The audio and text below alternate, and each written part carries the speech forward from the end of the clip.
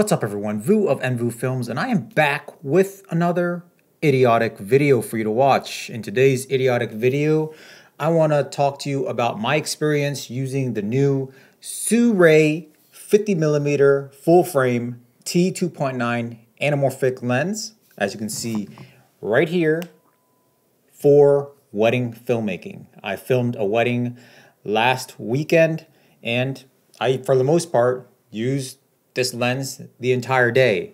This lens was not sent to me by Sirui like a lot of the other tube doucher videos out there. I actually bought this with my own hard-earned cash from working at a nail salon, doing pedicures, manicures, and of course, filming promo videos for pho restaurants because I'm obviously Vietnamese. Of course, I'm just kidding about the filmmaking part. I am not kidding about the pedicure and manicure part. So let's just quickly get into this.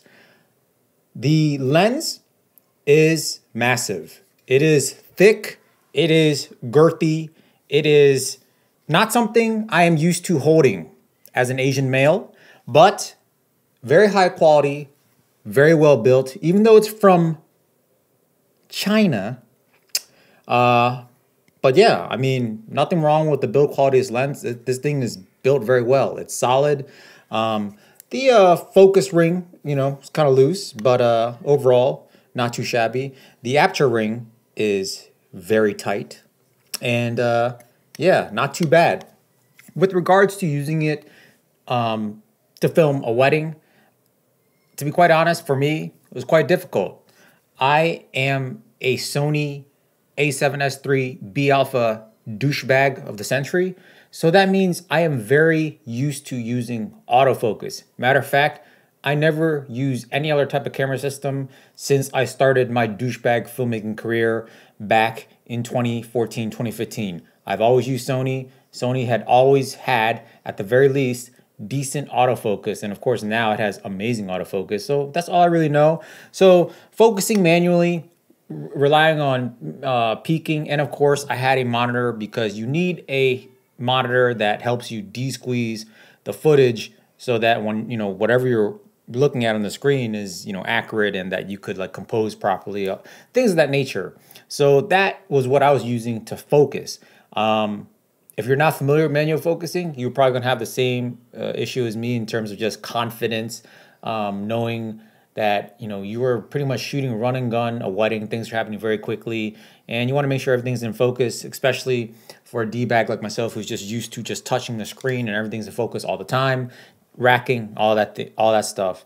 And then of course, I didn't mount this on gimbal because I didn't have like a follow focus motor thing for my DJI RS2, so I just kind of didn't use this on a gimbal at all.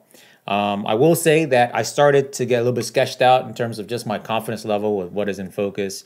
And so by the time the ceremony came, so let's be clear, I use this for prep, portrait session, like first look, things of that nature, and reception dancing. But I switched over to the Sony 50mm f1.2 G Master lens on DJI RS2 for the ceremony and a little bit after the ceremony where they did their first dance and stuff like that. So, but overall, like the image is great, very sharp. I made a mistake of putting a mist filter on this for the prep. So the footage wasn't to my liking, but without the mist filter, with this lens as is, the image looked fantastic.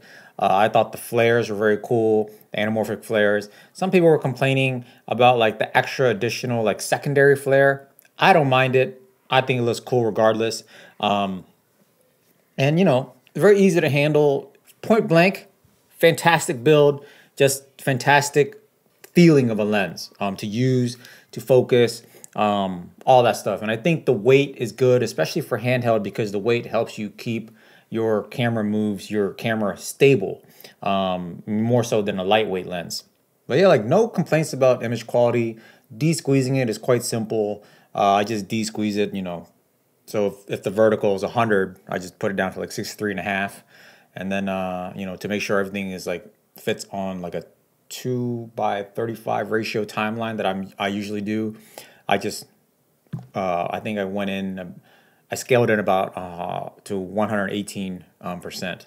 But yeah, like overall, I have no issues with this lens. I think, you know, I bought it to test it, but I think I'll probably keep it, you know, for specialty projects when I want anamorphic and things like that on my full frame. It's great. T2.9, especially from a guy who's used to shooting at like f1.4 on his G Master 50mm, is not as bright as I'd like it to be. But in terms of like bokeh and all that stuff, it looks good. It's great, you know. And you know, like I said, I like the flares and all that stuff, but it could be a little bit brighter because you know, once low light hits, it's kind of tough at T2.9 to get like really good clean shots. But thankfully, Sony a7SIII has wonderful low light, so that helped out. But yeah. Other than that, like if you want an anamorphic lens for your full frame E-mount camera or like whatever other mounts they have, I would highly recommend it. I mean, you know, unfortunately it's manual focus. I don't know if autofocus is a possibility for anamorphic, but I hope so, maybe in the future. But you know, if you want that look, if you want the anamorphic, and if you want to have a full frame anamorphic, I would look no further than this because it's like cheap, you know. Like right now, I think you can buy it on Indiegogo for $1,199. But I think normally once it goes on sale at stores like regularly, it's gonna be like $1,500. So either way, at either price, I think it's a great value for an anamorphic full frame lens, sharp, great quality, no weather sealing, but just if you just want a great quality anamorphic look. This is it. So with that being said, guys, that's pretty much it. Not too much of an in-depth review, but just kind of like sharing my experience using it and if I recommend it. So with that being said, guys, if you like this kind of content, please click the like button, subscribe to the channel, and until next time, lighten up.